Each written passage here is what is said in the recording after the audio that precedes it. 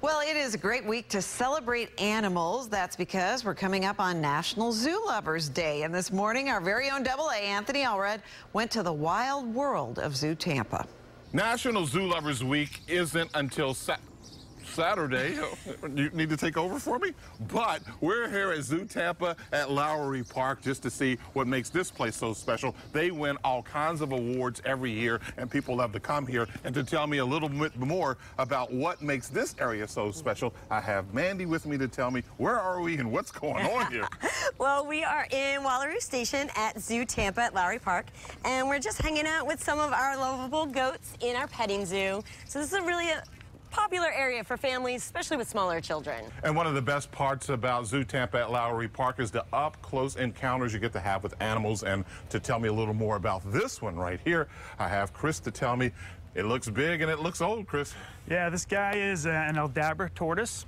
These guys are from the island of Aldabra, which is off the coast of Africa. And Chris, how old is it and how big is it? How much? Yeah, so we're estimating Al here to be about 50 years old and around a little over 400 pounds.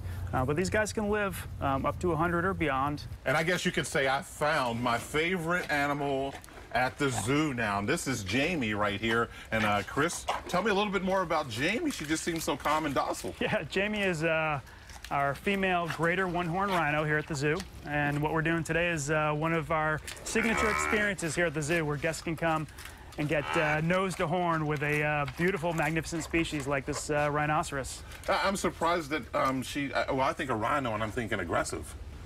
Yeah, rhinos can be territorial, but this species is pretty comfortable, and it's all part of sort of the way we work with our animals here at the zoo, and it's all about relationship building. So they're comfortable with us, they're comfortable with people around them. All right, and part of Jamie's official name, what did you say? She's a... The scientific name is Rhinoceros unicornis. So guys, there are unicorns, and they're bigger than you imagined. In Tampa, Anthony Allred, News Channel 8.